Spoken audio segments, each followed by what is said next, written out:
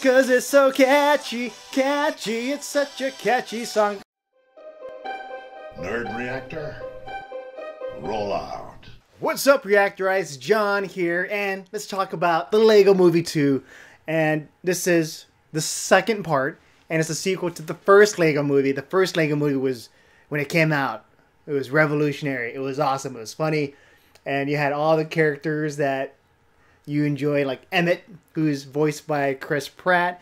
And you got characters like Will Arnett as a Batman. You got Wild Style.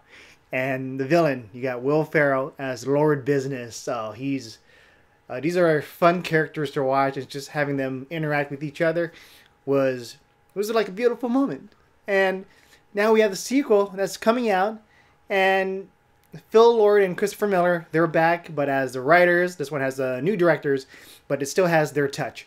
And the story in the part of the last film, you have it's kind of like a shocker, like a surprise, where, oh, it's actually this little boy who's playing in this world, and that's why the characters are, you have that innocence, and you got the little baby girl with the weird creatures, so they all come together, and you have Will Ferrell, who plays the dad in the real world, and that's why it's kind of like that Lord Business guy.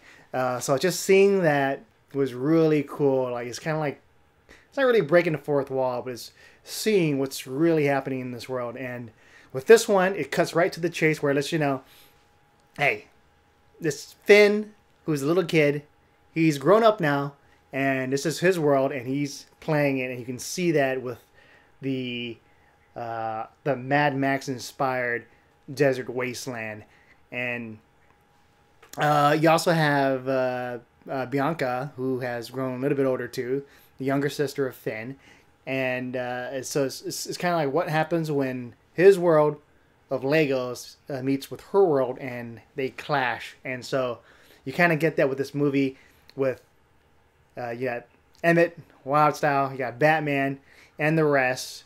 They're doing their thing in the desert wasteland, and then this otherworldly creatures, like you're thinking they're aliens, with General Mayhem, comes together, kidnaps Emmett's friends, and takes them away.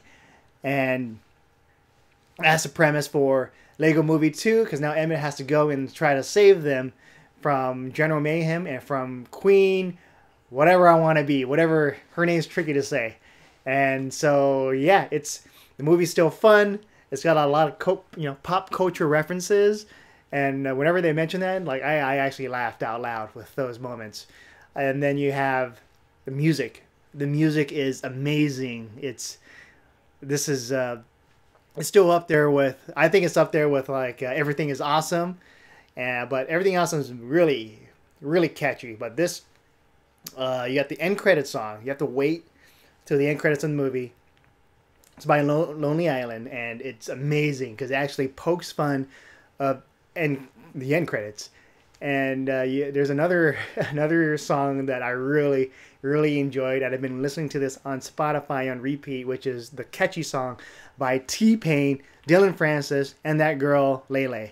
And it's amazing. It's you hear it, you just want to nod your head, bob your head, and kind of move with the beat.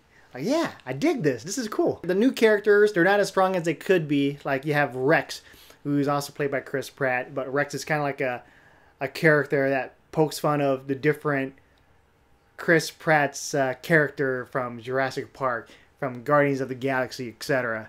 And then you have the General Mayhem. She's kind of there to serve as the story to advance forward with the whole kidnapping and aliens.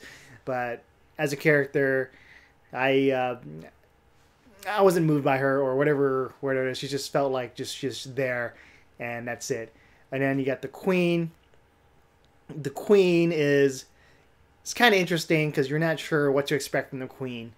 But in the end, I felt like she wasn't captivating enough as a villain in the movie. Kind of like if you were to compare it to Lord Business. Like, Lord Business is just fun to watch and interesting. And it's not the case with this one.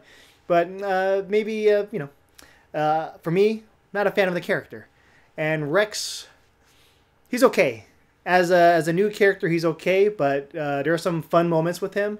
I'm not saying like it's all bad or whatnot, but I'd rather have more moments with Batman and all the rest. Batman's still here, and Will Arnett as Batman is great again, and there's like a fun moment that kind of plays on his emotions and what, you know, Batman's known as a loner, and the Queen, like interaction with the Queen and him is fun.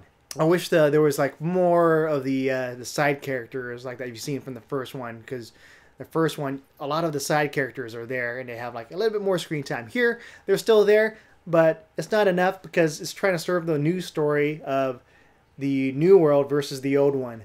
And so I kind of miss characters like the Justice League stuff and all that. But yeah, overall, still enjoyable movie. It doesn't quite reach the awesomeness of the first Lego movie, but I still recommend watching this. So yeah, if you have a chance to watch it, let me know what your thoughts are on the comments below. With that said, I'm John, and I'll see you guys next time.